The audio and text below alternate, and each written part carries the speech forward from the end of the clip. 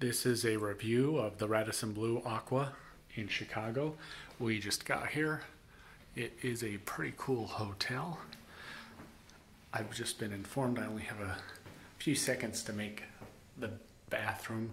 For this, it's a big shower, like wow, wowza.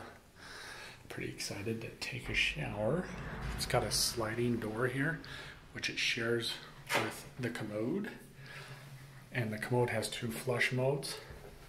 So that's, like a full flush, and then this is conserved. They have all kinds of hair, skin, and just other toiletry products. Mirror, makeup mirror, a couple of outlets. So very nice bathroom. And let's come over here. In the entryway, you have a rod, but nothing to hang your coat really on. There is a knob over here by the entry. Now the camera makes it look a lot brighter than it is. To my eye, it does look dark. So, small closet here. Good space, hangers. Yeah, there we go. Now we have hangers. Okay, hair dryer, not like Moab. Yeah, not like Moab. An in-room safe, drawers. Okay. Going on to the next thing here, there is an espresso machine. All kinds of yummy stuff in there. A couple of more drawers.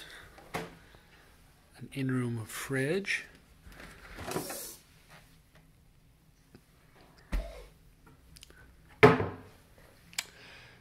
Okay, king-size bed. And we also have lights. We have power, which is nice.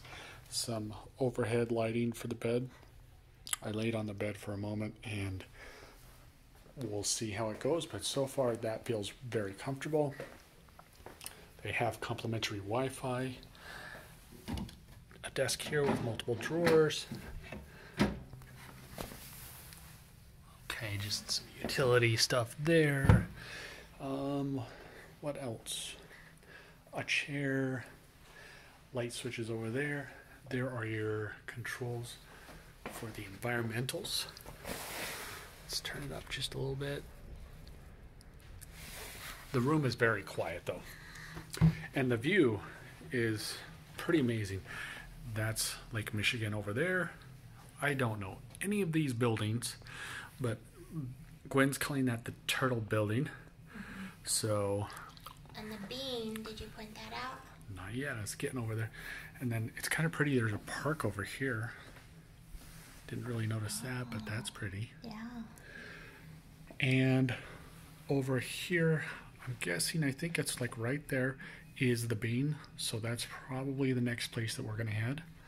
Sam at the front desk was very accommodating and very pleasant and nice. And this is a great view. But anyway, yeah, so far this is looking like it's going to be a good room. We had 2 separate reservations. One was for the Genesis concert, and that's on Monday night. And then we had a separate one for tonight and tomorrow night, and he worked with us and got us into this room, which is the 18th floor and is apparently the highest room in the hotel. Don't know if you can really make it out, but yeah, if you look straight across, you see a reflection. It's almost dead center here, right? I think that's kind of us right there.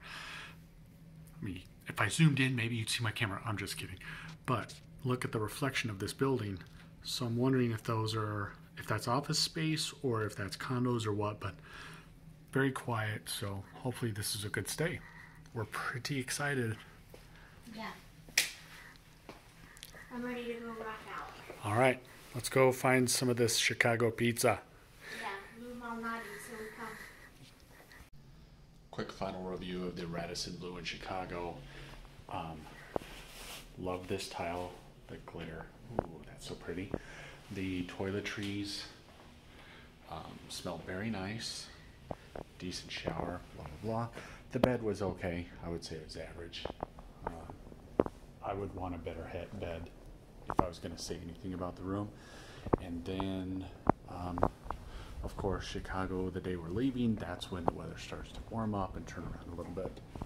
But other than that, it was a decent room, and no reservations about saying stay here. Very quiet. Love that. Super, super, super quiet. Only heard people, and it was drunk people after last call. The first night we were staying here, we called the front desk, and they took care of the problem immediately. So that was very good. Thank you for watching.